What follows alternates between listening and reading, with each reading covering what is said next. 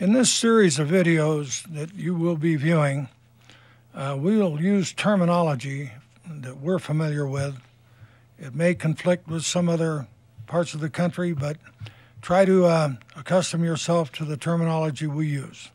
The first part of this video will be the stance. We want a stance the same for defense as offense. Head up, neck in, eyes on the midline of the body. The upper body relaxed, lower body coiled, spring-loaded we call it, with your knees flexed in either position.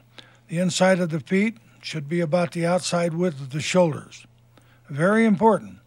Weight on the inside of the feet, now not on the toes or on the heels. This enables side-to-side movement as well as backward and forward. Elbows are in, the fingers up, and the thumbs in. You can see from our illustrations proper fundamentals as they are in.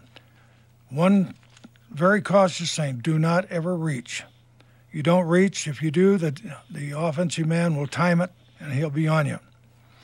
Your two choices and stances, the square stance or the drop step stance. The square stance, you can go either way, but you can also be hit either way.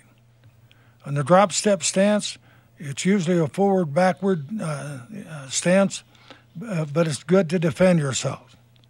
But a good wrestler should be capable of using both.